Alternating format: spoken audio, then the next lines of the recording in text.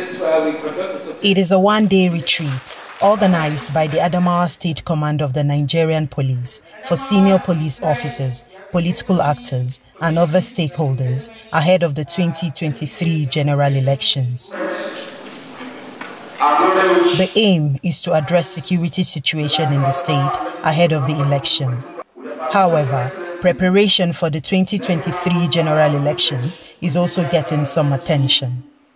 The fairness of election can only be guaranteed through well-policed election and security operations that are impartial, firm, and professional. This seminar is to equip officers and men of Adamawa State Command of onerous tasks ahead. In 2023, there will be strict compliance with the guidelines in the Electoral Act. Vote buying should be discouraged. It is not good for our polity. May I call on all security agencies, particularly the EFCC and ICPC, to put an eagle eye on the issues of vote buying, which will not be tolerated. The retreat is holding less than 60 days to the election, and the campaigns are gathering momentum.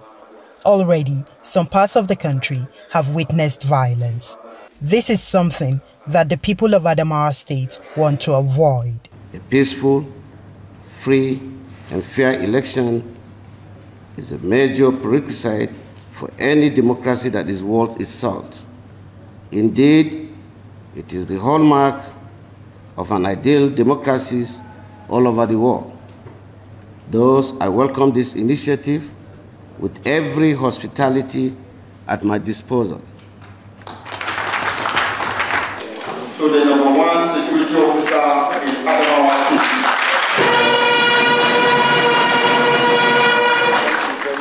The governor then received an award for his effort at ensuring that the state records peaceful elections in 2023.